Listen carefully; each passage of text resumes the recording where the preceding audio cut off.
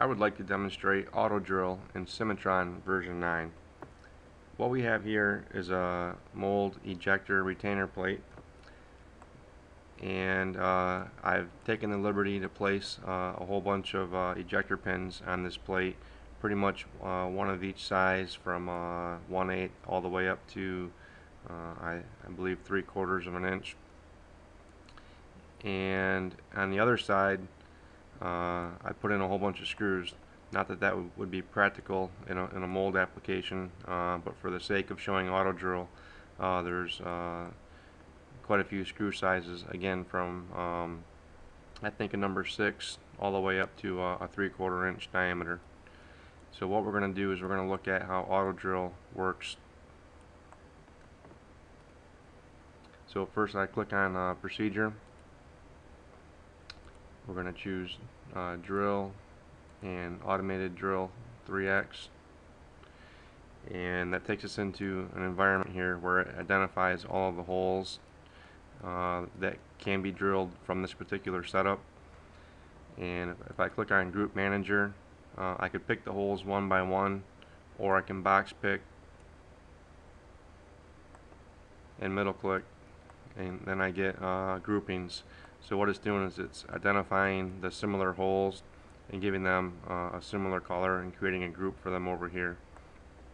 Now if I wanted to program these one by one, I would simply click on define modify sequence, and I pick on one of these holes, and then it identifies the hole, and it's all parameter driven, so that for instance,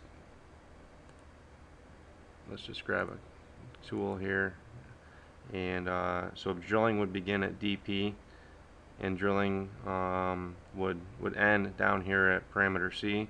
So I don't care how deep the hole is, I just tell it to machine down to the parameters and it takes care of it. So these could be all different holes and it would still attack it the same way. And then once you define how you want it to be done, up here we can define a geometric range for saving a template, or we call it a sequence in this case. So we can see that up here the top of the counter bore is 0.79, but maybe some designs might come in from different softwares, and that 790 might range by a couple thousandths. So we can put a range here and we can say, okay, from now on in the future, when there's a counter bore from maybe 788 all the way up to 812,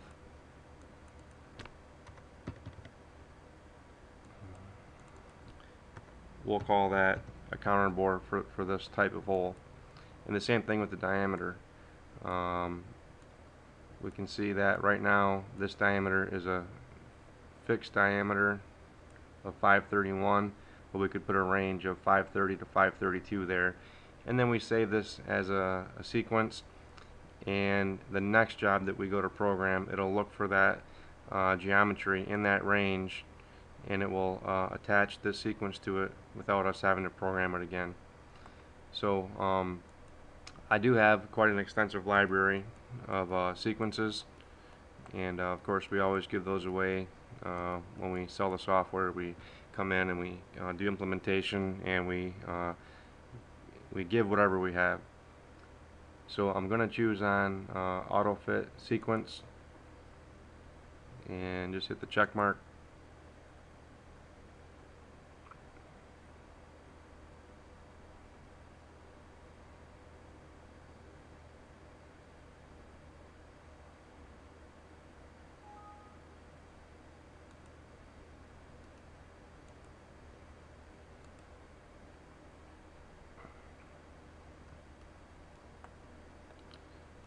And just like that, it went in and identified all these holes that could be drilled, and it did them. Now over here you'll see that I'm doing pocket milling in this hole. Now if I wanted to do a drill, a pilot drill, and a spade drill, I would of course have that option, but I've elected to use a 1-inch diameter cutter and just do circle milling with a helical interpolation for roughing. So that's the beauty of auto drill. It's not automatic machining, it's automated.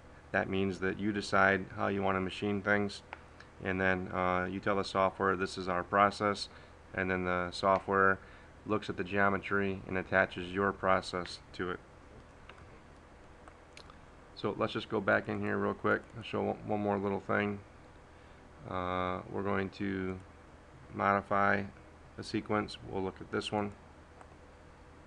Okay, again, here's all the parameters, and let's just have a look at, we'll step through the process. So even while we're setting this up and we're saying, okay, look, the spot drill begins at DP and it machines down to DP with 100 thousandths below.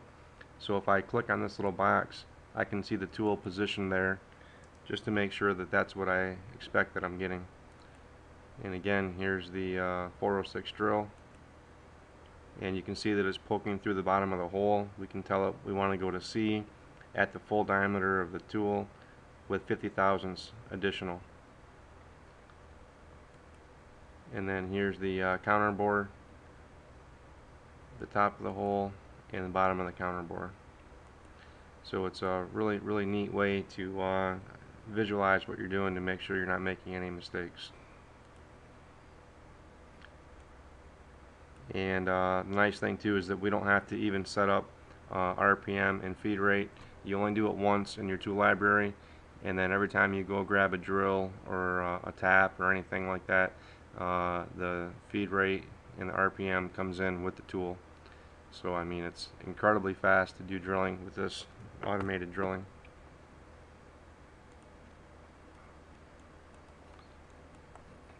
Alright, so now let's flip over to the other side. Now we're going to activate the UCS 13, which would be the bottom side, and we'll do a procedure again.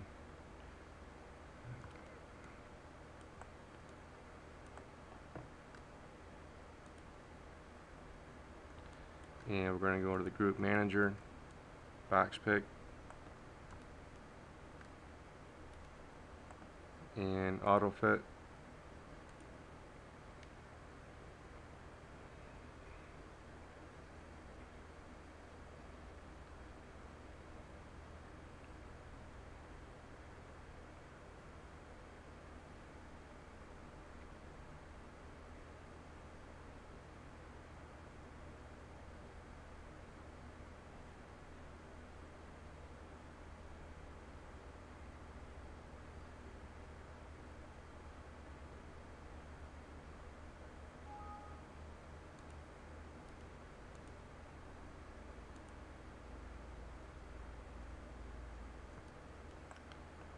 And now on this side, all of the counterboard screws are done. And keep in mind too that it wouldn't matter if this plate were flat.